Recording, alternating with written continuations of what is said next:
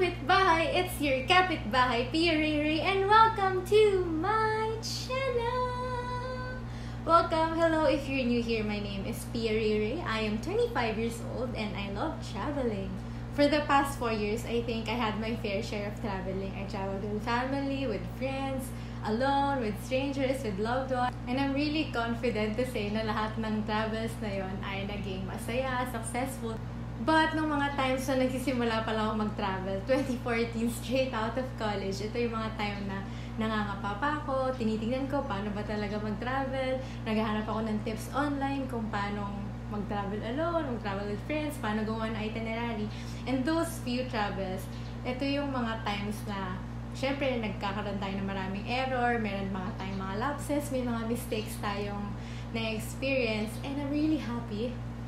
I'm really proud to say na out of all those mistakes, error, lapses, natuto na ako. And today in this video, I'm gonna share with you my travel tips for first-time travelers or beginners. First tip is to research and plan. Kasi when you research, you get to have a view of what to expect. Yung attractions, culture, food, mode of transportation, and a lot more. One of the easiest way to search for itinerary is, kunwari, pupunta ka ng Hong Kong for 3 days, i-type mo lang sa Google ay 3D 2N Hong Kong itinerary or 3 days 2 nights Hong Kong itinerary. Or you can also check what to do in Hong Kong or things to do in Hong Kong. And marami nang lalabas doon. And from there, magkakaroon ka ng idea what the usual tourist attractions are and what the not usual tourist attractions are. Siyempre, when you research also, nag-research ka din kung magkano yung budget na dapat mong dalhin, diba? And when you research dun sa mga itineraries na usually lalabas, especially if DIY and Filipino yung author ng itinerary, usually may budget breakdown. That's why I love Filipino travelers. Lahat sila nag-share ng stories and ng budget. Tapos, ito naman, when you plan beforehand, yung time mo is well spent on your travel. Hindi yung during nandun ka sa lugar na destination mo, tsaka ka pala nag-research. Sayang yung oras kasi minsan na nga lang tayo nandun. Let's make the most out of it. My second tip is Google Maps is your best friend. If magta-travel ka DIY abroad, Google Maps is the best navigation tool I can possibly recommend. Yes, yung ibang country meron silang apps for their different subways, for their buses. Pero the difference kasi with Google Maps is it can capture all transportation, including your walking. Minsan kasi yung apps ng per country, solely lang siya for the train or for the bus.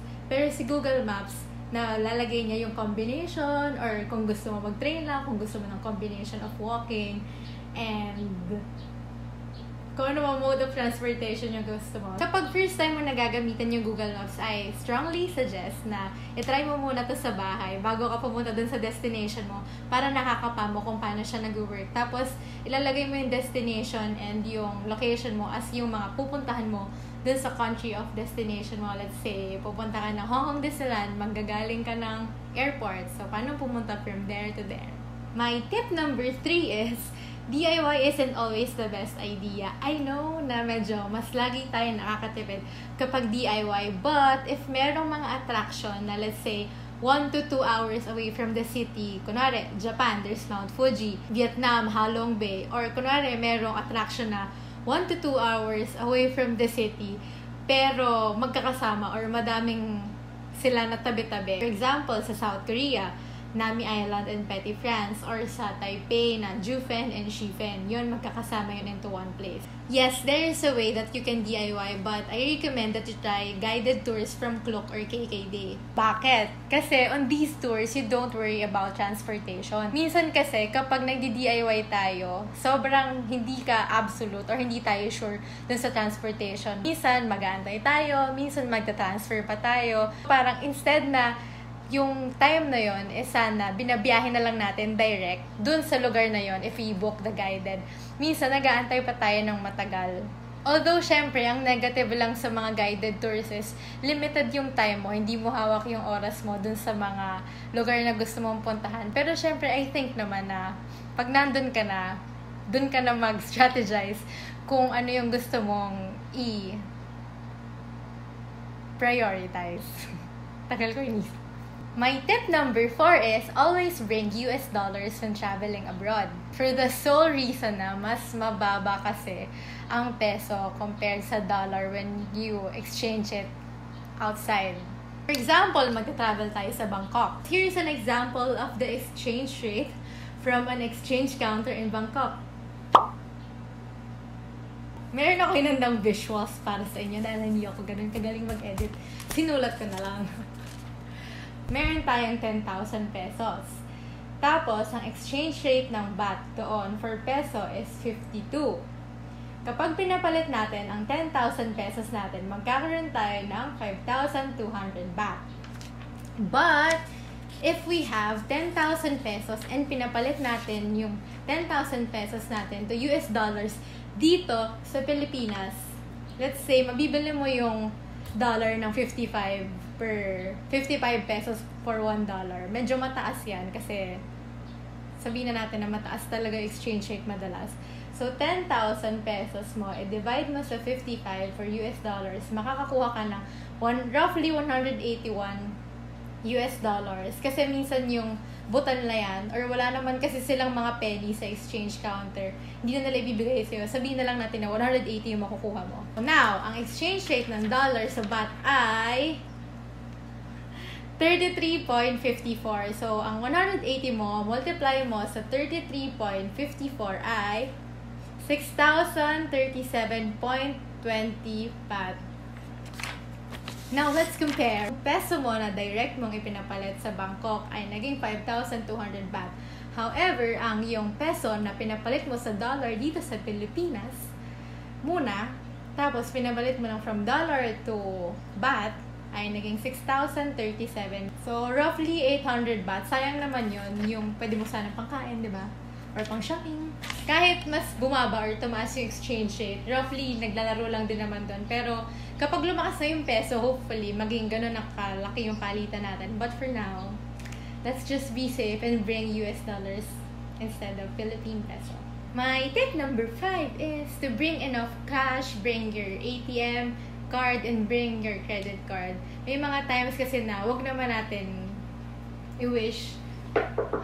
Pero may mga times na hindi inaasahan na magkakaroon ng emergency or maubusan tayo ng pera. Most of the countries naman na ngayon, kahit yung mga third world countries, may mga ATM na sila na pwede ka mag-withdraw basta may MasterCard or Visa yung na-chip yung card mo. And then, kapag alam mo na mauubusan ka na ng pera, tapos may credit card ka or may debit card ka, usually yun muna i-try mong ipambayad sa mga establishment kapag nag-aalanganin na, para yung cash mo na lang is for emergency talaga or yung mga kailangan bayaran ng cash na lang. Tip number 6. Double check everything before you leave your house. Kung pwede mong i-triple check mo. Especially yung mga kailangan mo. Passport, pera, hotel booking, pambahay, underwear. Double check, triple check if possible. Better if makakagawa ka ng checklist bago ka umalis. My tip number 7 is be early at the airport. If you're traveling na international, be at the airport at least 4 hours before your departure time. I know na medyo OA yung 4 hours, but minsan kasi sa airport, yung papasok mo pa lang ng mismong airport, mahaba na yung pila. Pag magbabayad ka ng travel tax, mahaba rin yung pila. Pag mag-check-in ka, mahaba rin yung pila. Sa immigration, mahaba din yung pila. And the least we want to happen is ma-last call ka or maiwan ka ng eroplano dahil sa haba ng pila. Bukod pala sa pagiging early, one thing na pwede mo rin gawin ay mag-online check-in. Kasi kapag naka-online check-in ka, usually with Cebu Pacific, iba yung pila ng mga naka-online check-in na compared dun sa mga hindi naka-online check-in. So, malay mo, mas maikli yung pila ng mga naka-online check-in. Tip number 8. My tip number 8 is, when choosing a hotel, choose a hotel near the city or near the attraction. Bakit? Because it saves you time. Hindi naman lingid sa kaalaman natin na minsan yung mga hotel na malapit sa city or sa attraction ay medyo mahal compared dun sa malalayo. But, syempre, sayang naman yung time natin if na-spend lang natin siya when traveling, compared to if nandun na tayo sa malapit, na pwede naman nating spend dun sa mismong attraction. And, syempre, kapag malayo pang gagalingan mo, minsan mas mahal din yung fare, diba? Compared kapag nandun ka na sa malapit.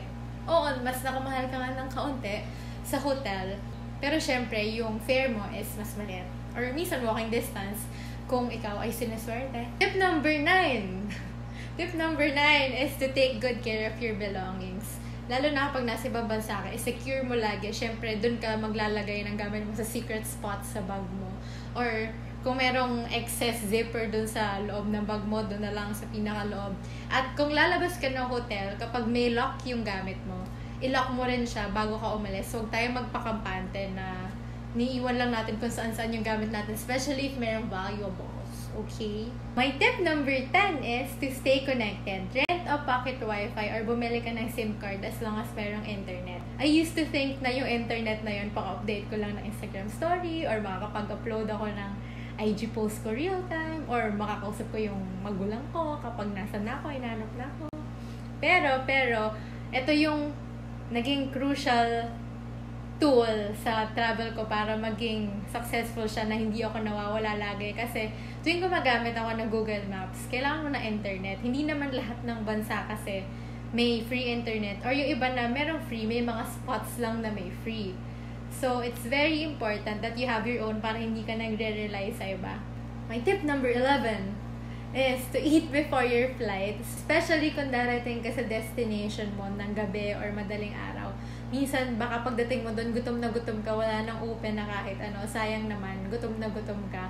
Or better yet, magbaon ka ng biscuit. Skyflakes, Magic Flakes, ano pa ba yung mga biscuit?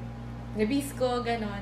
And my last tip is to enjoy all of your travels. I know, syempre, minsan, baka may mga mistakes, may mga lapses, pero at the end of the day, it's not every day na nandun tayo sa pupuntahan natin. Kaya please do enjoy and always be happy and always have safe and happy travels. This again has been your kapitbahay, Piareyrey, and I hope you like this video. If you do, please give it a thumbs up.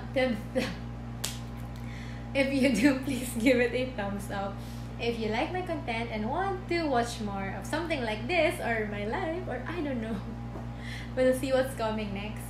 Please do subscribe to my channel and hit the notification bell button. Pindutin ang notification bell button kapag ako ay mag-upload na, ma-notify ka agad. And again, this has been your kapitbahay, Piareyrey, and thank you so much for watching! Magluluto na ako ng turon kasi nagugutom na ako. So thank you so much. Maraming salamat again and see you next time. Bye-bye!